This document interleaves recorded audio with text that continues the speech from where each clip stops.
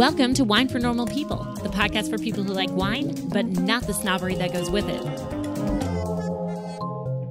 I'm your host, Elizabeth Schneider, author of the Wine for Normal People book and certified wine dork. And I'm MC Ice, just a wine-loving normal person. This show is sponsored by Wine Access. Go to wineaccess.com/WFMP. Get 10% off your first order. And don't forget, the holidays are coming up and Wine Access has gift cards. What a great gift to get the wine lover in your life. Check it out today, wineaccess.com/WFMP. Listen in the middle of the show for more details. All right, I'm going to confess something to you guys. This is the second time I'm recording this show. And this time I am doing it solo, because I felt like upon listening to the first version that I did with MC Ice, it was not clear enough, and sherry is a really confusing topic.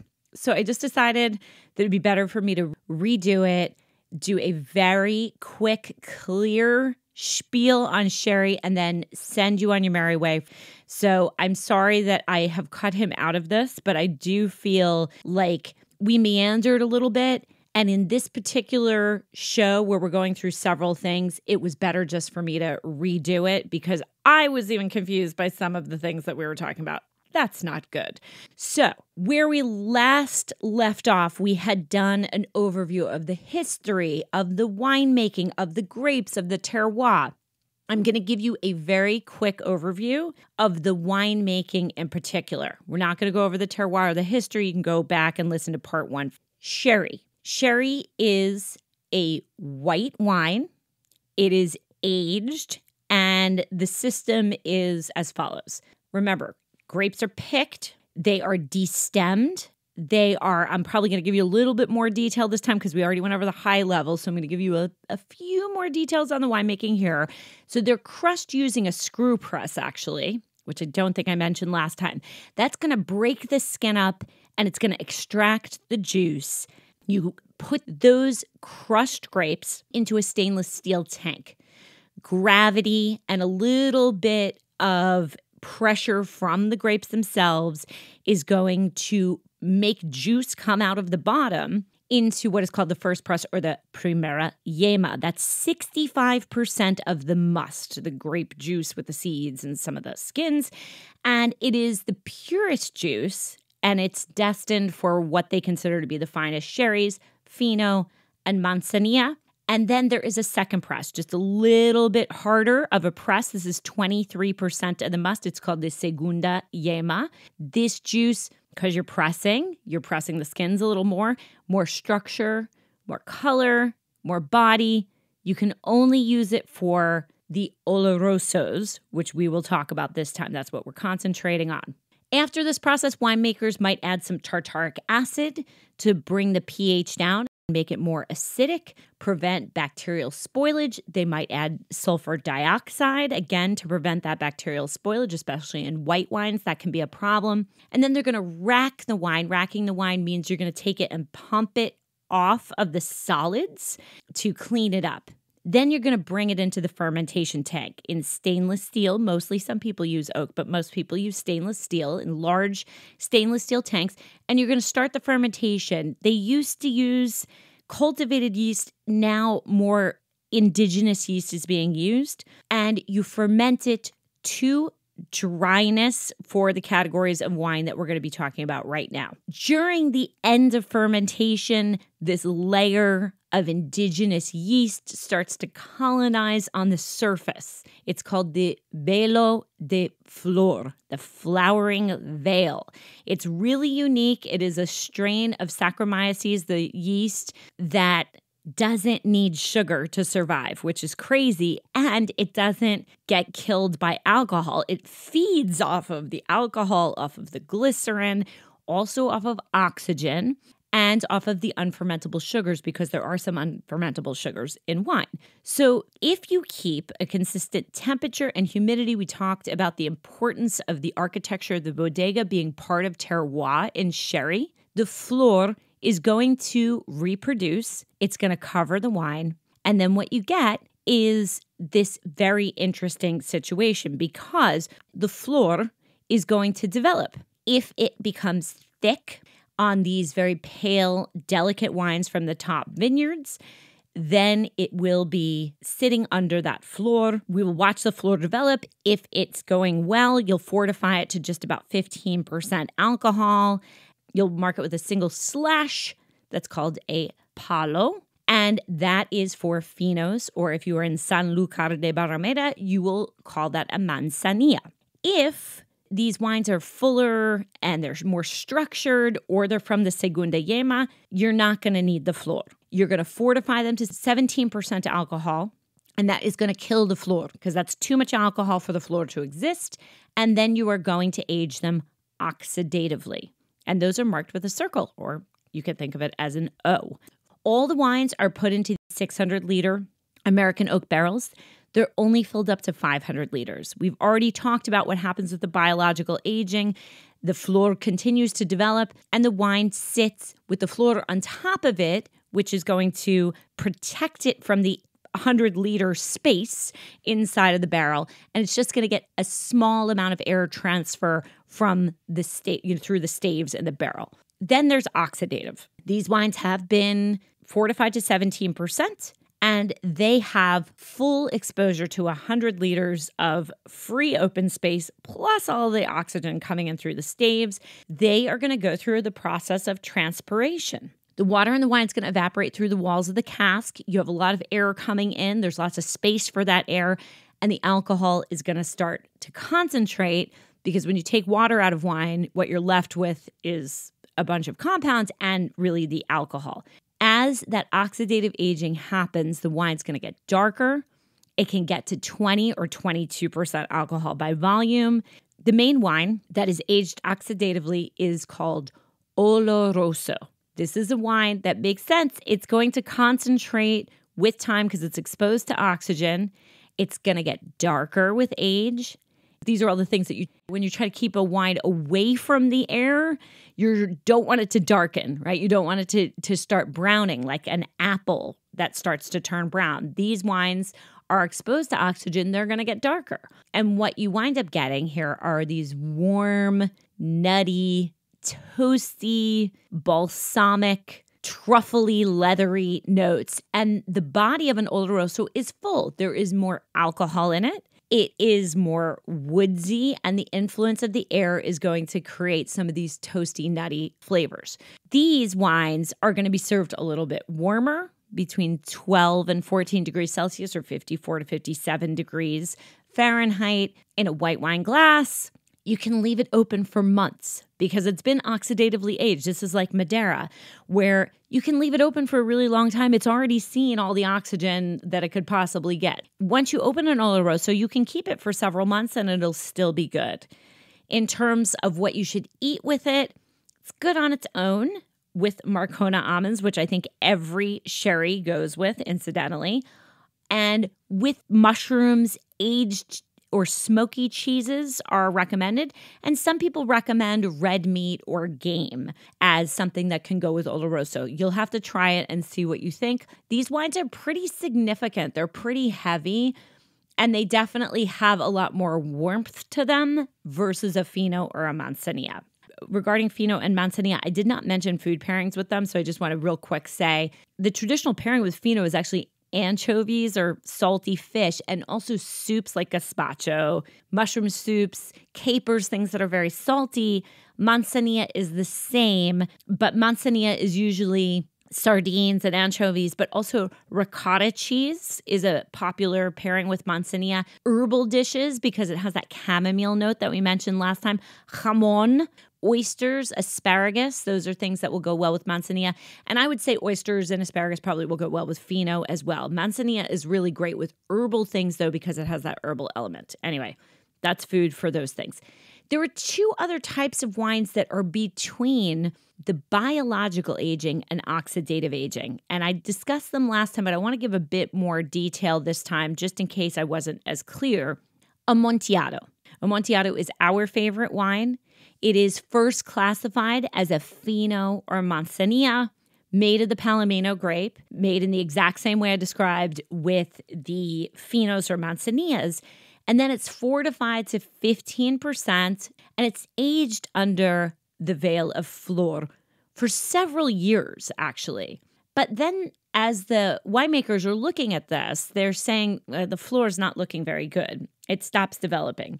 Or the winemakers are tasting this wine destined for Fino or Manzanilla, and they say, you know what? This is not delicate enough to be a Fino or a Manzanilla. Forget it. Let's just fortify the wine to 17%, and then we're going to age it oxidatively. Amontillado is really interesting because it's been aged in both ways. It goes through both processes, first biological, then oxidative. So it is in multiple soleras, it's in multiple aging regimens, and so what it has are both characteristics of Fino or Manzanilla and also characteristics of Oloroso, which is kind of cool. So it's darker in color, definitely. A Fino or Manzanilla is straw yellow. This is amber in color, and it has characteristics of both. So you'll get herbs, you'll get nuts, tobacco, woodsy notes, toasty notes, spice. The wine is very smooth, smoother and rounder in the mouth than what you're going to get from a Fino or Manzanilla, but not quite as heavy as what you will get from an Oloroso. Now, depending on how much time they've spent under the flor, they might be more yeasty and sharp. If it's many more years that it's had exposure to oxygen, then they might be more woodsy or spicy. It just depends, and you have to read the tasting notes to see what they're kind of saying. Is it a little bit sharper or lighter, or is it heavier? Occasionally, you might see a Manzanilla Amontillada. That means that it was once a Manzanilla. You might see a Jerez Amontillado, which means that it came from the Jerez de la Frontera. And you might see Amontillado del Puerto, which is from El Puerto de Santa Maria. I would say the only one that really, really matters is the Manzanilla, because then if you like those chamomile notes, you might be looking for that in an Amontillado, or in this case, Amontillada. Food pairings for an Amontillado. We've talked, every time we talk about sherry, we talk about how we love the Trader Joe's Marcona almonds that are in olive oil with rosemary. I think there's nothing better with an Amontillado than that. But you can also do grilled asparagus and garlic dishes, pate, white meats with herbs. So herbs are really great with this. Jamon, very traditional. Mushrooms, really nice pairings. But if you just want a glass of Amontillado with some nuts, I highly recommend it. It is awesome. Palo Cortado. This wine is really interesting. This is also first classified as a Fino or Manzanilla. It's made from the Palomino grape, pressed the same way, fortified to 15%, gets the Palo, the mark. During the Sobre Tablas phase, which we talked about in episode 495, it becomes clear to the tasters that these wines have some rare and excellent special characteristics that's going to make the most elegant sherry. And the winemakers fortify the wine again to 17% and let it age oxidatively for the rest of its life. But because of the base material, these wines are much lighter than an Amontillado. They're a little more elegant. They're actually more like orange marmalade. It's soft, very aromatic, floral. So it has some of the nutty, round notes of an Oloroso because it's going to age oxidatively. But Palo Cortado is slightly different from an Amontillado because it has some of these orange buttery notes, which are quite different from what you'll find in an Amontillado, which is more like tobacco and woods and spice. It's fresh, but at the same time, it has a lot more depth.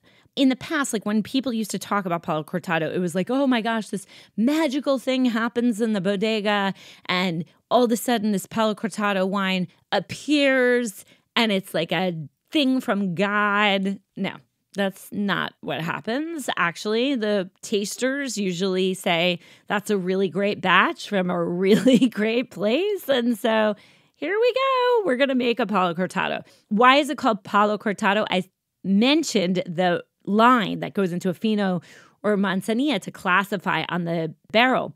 Well, if you figure out that this is going to be a Palo Cortado, you cross the palo. The cortado is a cut across the palo on the barrel. So that's where you get Palo Cortado, a cut line. Palo Cortado is pretty flexible. Manchego cheese, artichokes, prawns or shrimp in butter. Cured pork is actually a very classic pairing with Palo Cortado, but it is very flexible. Little different from an Amontillado. like I said, it might have more richness or it might be lighter. Again, read the tasting notes and see what people are saying about their particular Palo Cortado because people are looking for different characteristics. The only thing that I will say about the Palo Cortado is it does have orange blossom notes that you will not find in an Amontillado. So that's kind of the difference. Both Amontillado and Palo Cortado, these intermediate styles, are served between 12 and 14 degrees Celsius, 54 to 57 degrees Fahrenheit. They've already been exposed to oxygen. Remember, they're aged oxidatively. Open these wines. They can last for weeks and months, and you'll be fine. So a great investment to make if you want to keep trying it, see if you like it in a couple weeks. If you don't like it right away, it is an acquired taste. Let's talk about some styles of sherry. So the Consejo Regulador, which is the regulating body of Jerez, categorized sherry styles in a pretty easy to remember way and some way that I think will help you in thinking about sherry. Now, up to this point, we have only talked about one category of sherry, and that is the dry sherries made from the Palomino grape. That would be Fino, Manzanilla, Amontillado, Palo Cortado, and Oloroso. Most sherry is actually dry. These wines, by law, cannot have more than 5 grams per liter of residual sugar. That means that they will be perceived as dry to us. At 5 grams is very, very little residual sugar. These wines are fermented completely dry and then fortified. The category of these dry sherries is called vinos generosos, or just generosos. It starts with a G, Generosos. Vinos generosos. So those are the dry sherries. That's what we've talked about. There are 2 other types of sherries. And these are the things that, as I was talking about sherry last week, I mentioned it a little bit. And as I was talking about just this last bit here, you might be thinking to yourself, but I thought that my grandmother or my mother or some person that I used to know said that sherry was sweet. Why are you talking about dry sherry? Where are the sweet wines? Now we're going to talk about the sweet wines because there are 2 other types of sherries and they're made in different ways.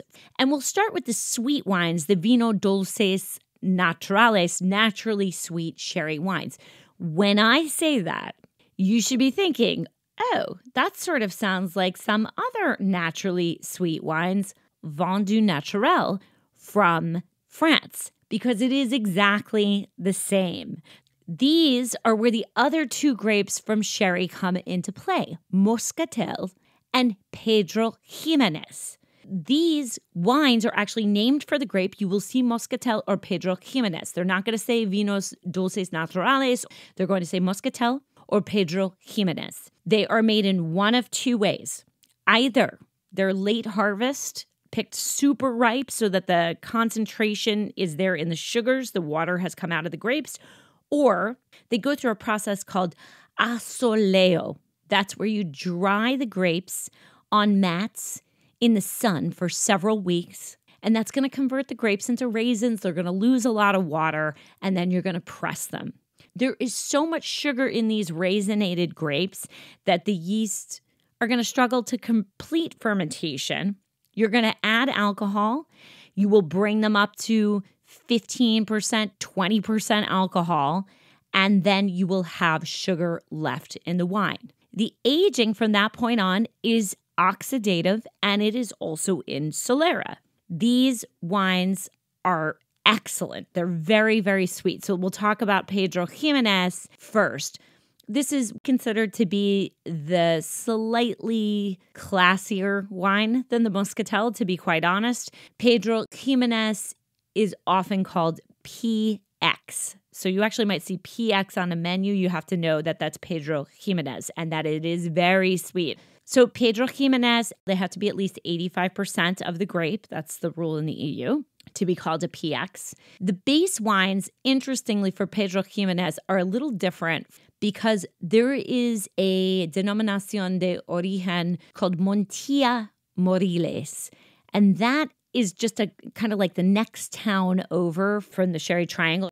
It is warmer and not so humid there. It's drier. If you are trying to dry grapes on the vine, or you're trying to dry them in the sun, the last thing you want is humidity, because as soon as you have that, you're going to start to have mildew and mold and rot, and it's going to spread all over. So instead, they're going to grow them and dry them in Montilla Moriles.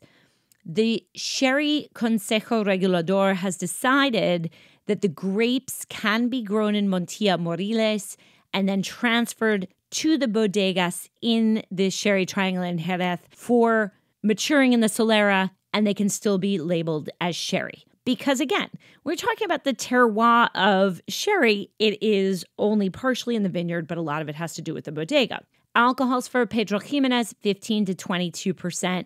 It's super, super dark and syrupy. It is like dried fruit, like figs and dates, and it smells a little bit like raisins, honey, coffee, also like a caramel coffee, licorice and dark chocolate and spice, and it goes so unbelievably well, I think, as we talked about last time, over vanilla ice cream as a sauce. Really, really tasty. It's also great with chocolate. It has enough of an acidic note to it to balance the wine. If you let it age a little bit, the wine is then going to have more elegance. So it's going to lose some of its vim and vigor. Then you might be able to have it with blue cheese. So that is Pedro Ximénez. You'd need to get the older wines. You'd either need to age it yourself or you'd need to get something that had a vintage on it. Moscatel. Moscatel, they have to be at least 85% of Moscatel. It is usually grown in the sherry towns of Chipiona or Chiclana de la Frontera, which has that arena soil type, which is good for Moscatel, not so good for Palomino. It is made using that same azuleo system where you're going to dry out the grapes. It's aged in a solera. If it's made using the dried grapes, it can say Moscatel de Pasas on it. It has been made with that dried grape system. Or it can be Moscatel Oro, which is aged for a shorter time and it's a little more floral and lighter in color. This is really a dessert wine, also aromatic, a little bit more floral. This is a Muscat grape, so it's going to have those Muscat notes: jasmine, orange blossom, lime, honeysuckle. It might be a little bit raisined because we've dried the grapes out, but this is a Muscat-based wine, so you're going to get those nice, very floral, effusive notes that you'll find in any Muscat. Fruit and ice cream are the best pairings. This is really a dessert wine. I will say Pedro Ximénez is sweeter than Moscatel. You'll serve these wines at around 50 to 54 degrees Fahrenheit, 10 to 12 degrees Celsius. And they have been aged oxidatively. All of these wines go through this drying process, or they are raisined on the vine, and then they go through the oxidative process. So because of that, they can also be open for weeks or months. So that's great. If you have a dessert that you really like with Pedro Ximénez, but you're not going to drink the whole thing, although it does come in a smaller bottle, great thing, because you can just stick it in the fridge and it can go the distance. I would also recommend that with the other wines, Amontillado, Palo Cortado, and Oloroso. Store it in the refrigerator. It'll keep it better for a long period of time if you don't drink it right away.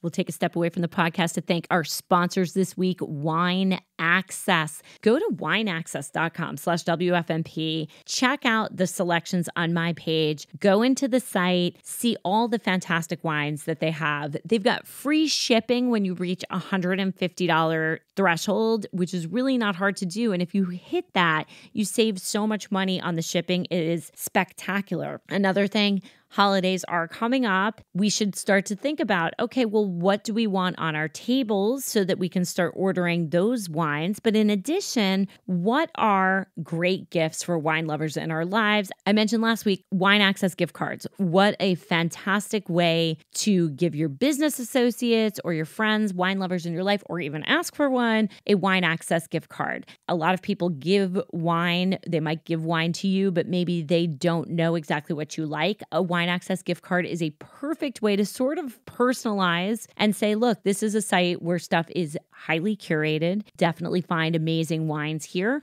It's a great present because it's thoughtful, because you have gone to this very specialized site, and at the same time, it's something that gives somebody some free choice, which is always really nice. wineaccess.com/WFNP. Make sure you go to my special URL. You'll get 10% off your first order. You'll let them know their support of the podcast is worth it. They are our exclusive sponsor, and they are a key part of keeping us going. So please support them as they support us. And you can also support us directly by joining Patreon, patreon.com/wine for normal people. There are so many reasons to join Patreon, not the least of which is that your support means that we can keep the podcast going and keep having these great conversations about awesome wines. You get to know people in the community. We will be doing mini classes. We will be doing hangouts. It is a really, really great community of people. And for those of you who have joined, I have nothing but thanks. Really appreciate it. It keeps me independent. I do not have to sell out. I don't have to take money from wineries because of Patreon. So I am hugely grateful to you. Patreon.com/wine for normal people. And also, we are winding down the year. There is the Wines of Burgundy. The food and wine pairing class is almost full. And then we will be launching a sparkling class, which is an annual class. I'm not going to be teaching too much in December. And then we were going to be starting up again with live classes in January. winefornormalpeople.com/classes. Make sure you check back in on a regular basis as you're looking for gifts, either to ask for or to give. You can get a Wine for Normal People gift certificate, good for classes. winefornormalpeople.com/classes. Now let's get back to the show. The last category is the one that I hate to be the stereotyping person here, that was very popular in the 1950s, and it was really Harvey's Bristol Cream, which started in the 1860s, that made this very thick, sweet sherry. And since the 1950s, Harvey's Bristol Cream has been the top-selling sherry in the world, although it's now losing ground to the drier wines. But it used to be huge in the UK and Germany especially. So that idea of sherry being sweet comes from this category, which are called vinos generosos de licor. These are blended wines. You take the generoso wines, the dry wines, and you either blend them with the dulces, the naturally sweet wines, or you blend them with something that's called concentrated grape must. So the better quality wines in this category are going to be blends of those dry wine styles that we talked about before with the vino dulces. But lesser quality cream sherries are made with something called concentrated rectified grape must. Now, it is made from grapes. It's the sugar and the juices that come from these sweeter grapes. You can either use them for color or you can use them for this cooked down caramelized grape must called arrope. But either way, they are sweet. And of course, they are a lot cheaper than going through the whole solera process and making a vino dulce natural. There are 3 types of these wines. You have pale cream sherry, medium sherry, and cream sherry. Pale cream sherry is made from biologically aged wines. The base is either the Fino or the Manzanilla sherry. Then you're going to add vino dulces naturales, or concentrated must for sweetness, and the wine will go to between 45 and 115 grams of sugar per liter. That is a huge amount of sugar. So because the pale cream sherry is made with Fino and Manzanilla, and because we are trying to keep this lighter color of the original wine, usually they actually prefer to use the vino dulces naturales. They would prefer to use that for pale cream because if you use the rectified grape must, it is very dark often, and that's going to ruin the color for the pale cream sherry. Now, pale cream sherry, these are wines that were aged under the floor. So you are going to get those hazelnut and yeasty doughy notes. It's lighter, but it can be very, very sweet. These wines should be served cold, between 7 and 9 degrees Celsius or 45 to 48 degrees Fahrenheit. They will be pale in color. That's why they're called pale cream sherries. Medium sherries. Medium sherries are usually based on Amontillado wines. They can have some Oloroso added in as well. And you blend it the same way that I said for pale cream sherry, either with Pedro Ximénez or Muscatel or with that grape must. Medium ranges enormously because you can have a near dry medium sherry. So it's anything above 5 grams per liter of sugar, which would then no longer qualify for the vinos generosos, but it can go up to 115 grams of sugar per liter. If it has less than 45 grams of sugar per liter, it's going to say medium dry sherry. If it has more than 45 grams per liter, it is going to say medium sweet sherry. These, for the most part, are like the Amontillado. They're darker in color, nutty. They're going to have baked fruit, but because of that sugar, you might get more like a baked apple, baked pear, sweet pastry, sweet apple pie kind of note, maybe minus the cinnamon. It can be very, very, very sweet. It might be able to go with a creamy curry or something like that, but again, a lot of people just have it by itself. Then we have the cream sherry. Cream sherry is also sweet. It is made only from wines that are aged oxidatively, mainly from Oloroso. If we think about a pale cream is Fino or Manzanilla, medium is Amontillado, maybe with a little bit of Oloroso, and cream, the base is Oloroso. And then again, you either use the Vino Dulces Naturales of Pedro Ximénez. Cream sherries, you don't usually use Muscatel. It's mostly Pedro Ximénez. Or you can use that concentrated grape must. And sometimes, for this very reason, it is called sweet Oloroso. It has to be more than 115 grams per liter of sugar. The sweetest of all of these wines, it's dark, it's syrupy, it's like caramel. It's all of the things of the Oloroso, yet that edge of an Oloroso has been softened by sugar. It's soft. It's very, very long in the finish, and it's sweet, but it is nutty with caramel notes. The way that cream sherry is traditionally served is chilled. They often put a slice of orange in it, and it's served between 50 and 54 degrees Fahrenheit. You're pretty much good for that with medium sherries as well.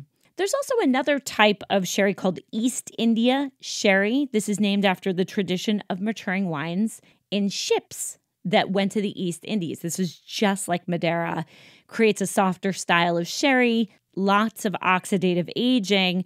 Today, they blend Pedro Ximénez and Oloroso, and they store it in the warmest parts of the bodega.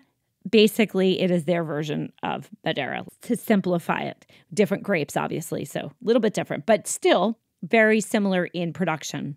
If you want to pair things with these Vino Generosos de Licor, you're going to be looking at maybe fruit salads or apple pie, other kinds of pastry. You can have it after dinner. You can have it with aged cheeses, things like that. So that's cream sherry. When we think about cream sherry, that's like those old-fashioned little tiny sherry glasses that they used to serve at intermission in theaters and stuff like that, or the stuff that I think my mom used to keep around the house. It was kind of dark. She must have had medium sherry. I can't remember what it was, but I remember it was dark and it smelled really bad to me and was super sweet, and she always served it in these tiny little sherry glasses. One other category, and then I'm going to send you on your way. And these are aged sherries. So in the year 2000, the Consejo Regulador created 2 special categories of sherry wines of certified age. Since Fino and Manzanilla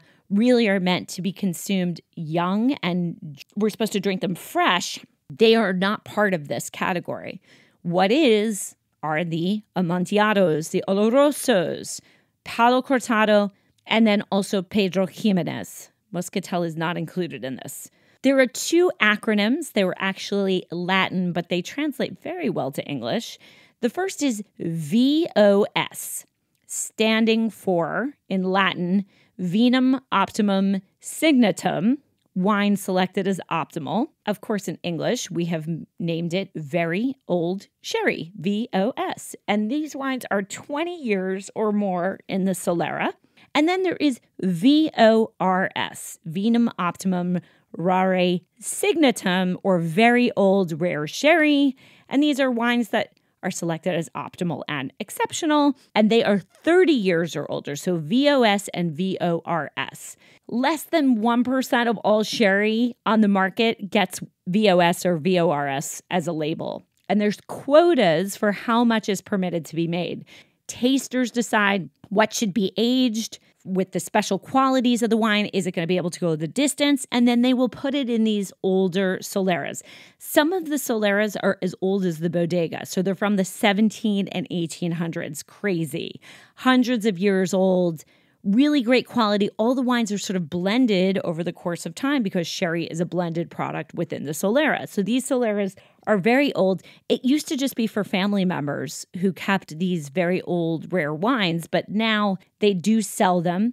It's classified off the individual batches of the wine. So they do the saca, they take out the wine, and then they classify them based just on that batch of wine in the specific bodega. So it's a very teeny portion of production, but I thought I should mention it because you might see it on a bottle. The Consejo Regulador has to approve it. They only approve about 80% of the wines. It's a very difficult process to approve because the solera is a mixture of hundreds of wines, especially if you have these old soleras from 30 years.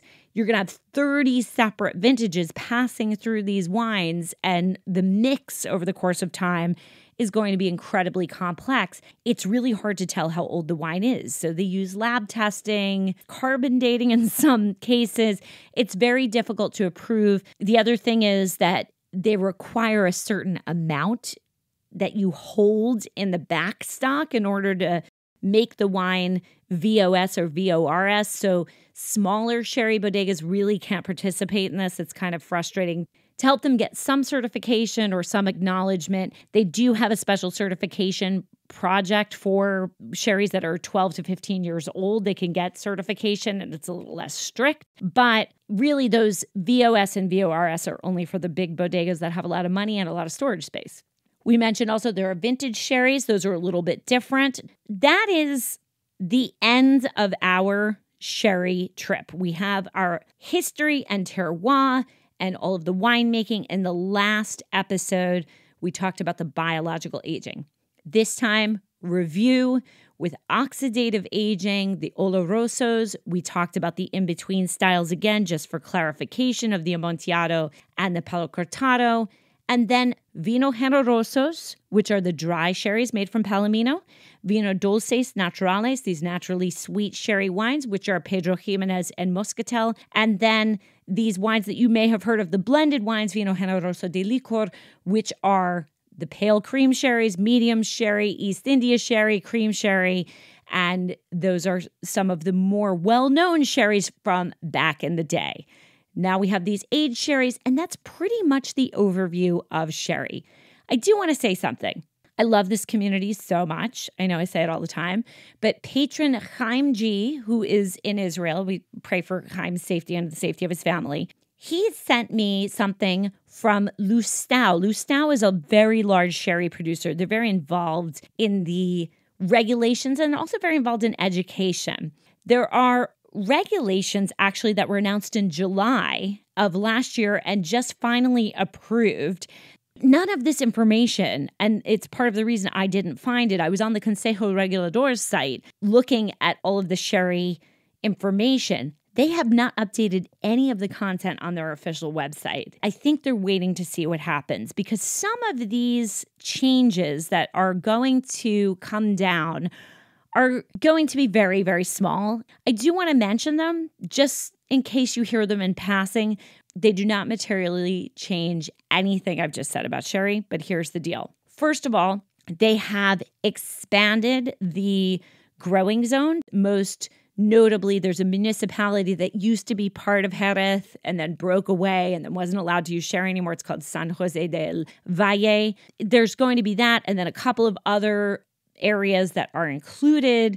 It could lead to some different styles, but right now it only includes 10 bodegas. Also, now you can put a pago, an estate, or a vineyard on the label if it contains 85% of grapes from that specific pago or estate.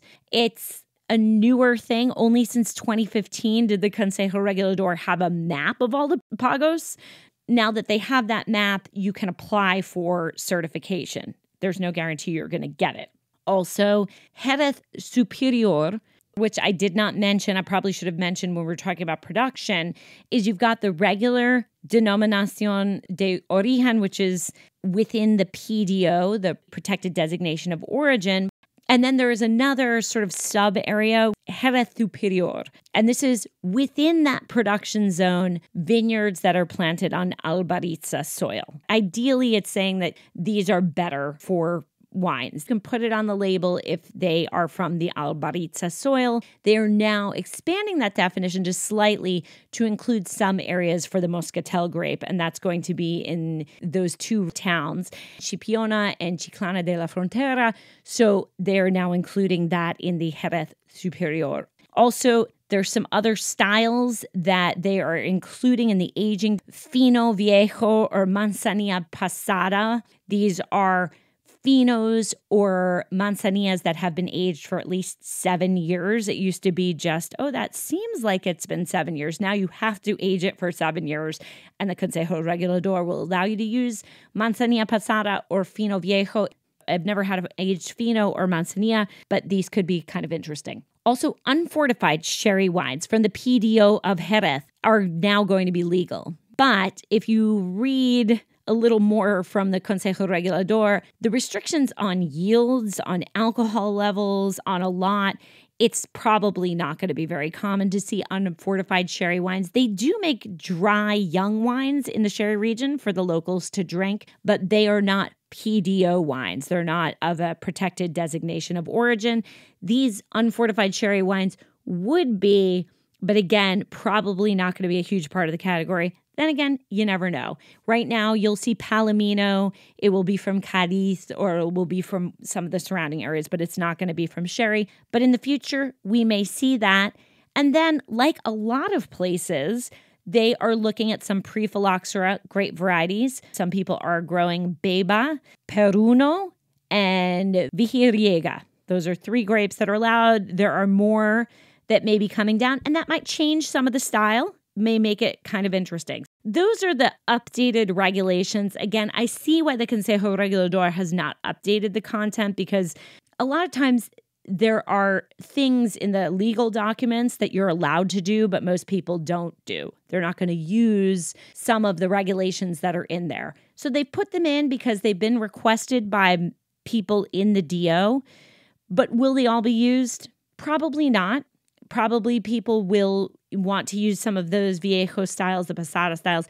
Are they going to want to use the new grapes? Some will, some won't. So we'll just have to see. That is sherry. I know that you miss MC Ice.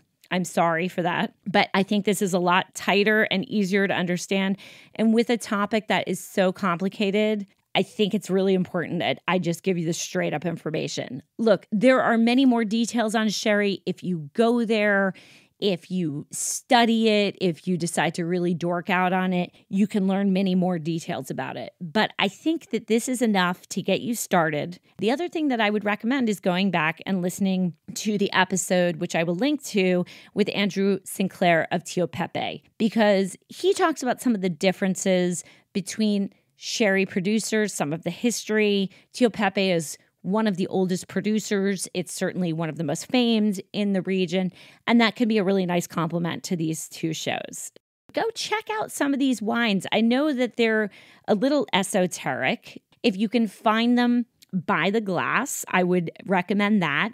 The other thing I didn't mention is God love the mixologists and bartenders, because they have made carrying sherry kind of mandatory now. There are a lot of sherry-based drinks. So even if you don't love sherry, if you want to take a step into sherry and you see a sherry cocktail on a menu, I think that's a great way to start getting your hands around what these wines might taste like in the context of a drink. And if you like that, then maybe you can take some of the mixing ingredients out and just try sherry straight up. But if it weren't for the mixologist, I'm not sure where sherry would have gone, but they really did a great job of getting wines into the hands of people.